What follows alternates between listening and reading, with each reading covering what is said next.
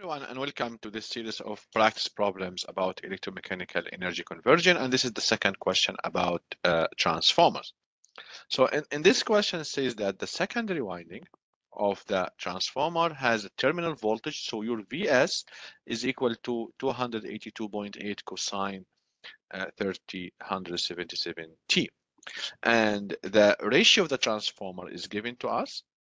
And also the secondary current of the transformer is given to us also as a time domain value. What is the primary current? So we wanted to find IP and what are its voltage regulation and efficiency. We are given everything referred to the primary side of the transformer. So these values, the R equivalent, the X equivalent, RC, XM are already given to us, referred to the primary. So we don't need to do any model conversion here because everything given to the primary. And as you notice here, the model is also referred to the primary. So we have AVS and IS over A. Okay, so the first thing we want to find is to find the primary currents. So first we need to convert everything from the peak value to the RMS value. So our VS is equal to, the peak value is 282.8 divided by root 2, and this will be an angle of 0. So this is equal to 200 angle of 0. Now, the voltage in the model referred to the primary is AVS. So my AVS will equal to, the A is 0.5 times the 200 angle of 0, and this is give me 100 angle of 0. Now, let's find the current. My IS is equal to 7.07, and the angle is the minus 36.87 divided by root 2, and this will give me 5 angle of minus 36.87, and hence my IS over A will equal to, we multiply this by 2, so this becomes 10 angle of minus 36.87 amps, and of course this is volt. Okay, so now we know IS over A, we know VS, a very simple KVL here to find the primary voltage. So my VP is equal to my AVS plus my IS over A times R equivalent plus JX equivalent. As I said, everything here is set to the primary, so I don't need to do any conversion. So this is equal to 100 angle of 0 for AVS plus IS over A 10 angle of minus 36.87 times R equivalent and X equivalent 0.2 plus J 0.8. If you do that, you will find that your VP is equal to 106.5 angle of 2.8 volt. So this is your VP. Now, why we need VP? Because we want to find these two current, IC and IM. Why? Because I want to find IP. IP is equal to the IS over A plus these two currents, which we call them together as the excitation current. Okay, so my IP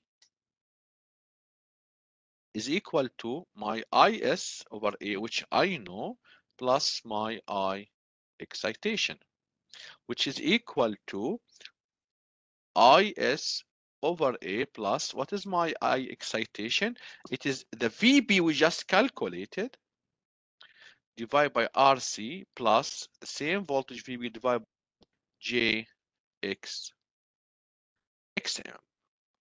Okay, perfect. So this is will be equal to 10 angle of minus 36.87, your IS over A plus, now my VB 106.5 angle 2.8 divided by RC, which is given to us in the question. This is my RC and this is my XM, plus the same voltage because these two are in parallel, 106.5 angle of 2.8 divided by J 100. Now, when you do all of this, you will find that your current is equal to 11 angle of minus 40 amp. So this is my primary current, and this is the first thing we want to find. Second, we want to find the voltage regulation. The voltage regulation is V no load minus V full load divided by V full load. But my V no load is the VP. My V full load is AVS divided by AVS. And we have all the values. Here we just take the magnitude. So it's 106.5 for my VP minus 100 divided by 100. And to make this as a percentage, you multiply by 100, and this will give me 6.5%. Now for my efficiency, which is my P out over P in. Now P out is the output at the secondary, my Pn is the input at the primary, my P out is the voltage, the AVS, times the current, Is over A, times the power factor, which is cosine theta Vs minus theta Is, divided by my input power, which is Vp, my Vp, which is equal to, it's my Vp and my Ip cosine theta Vp minus theta Ip. This is my input power from this side. Now, if you do the substitution of everything, so this is equal to 100 for AVS times 10 Is over A cosine the voltage angle was equal to 0 and the current is minus 36.87. This is we're given in the question, divided by what we calculated. So the VP is 106.5 and the IP we just calculated that is equal to 11 cosine theta V, which is 2.8 minus the angle of the current, which is minus 40. And we'll find that is equal to 800 divided by 860 times 100. And this will give me an efficiency equal to 93%.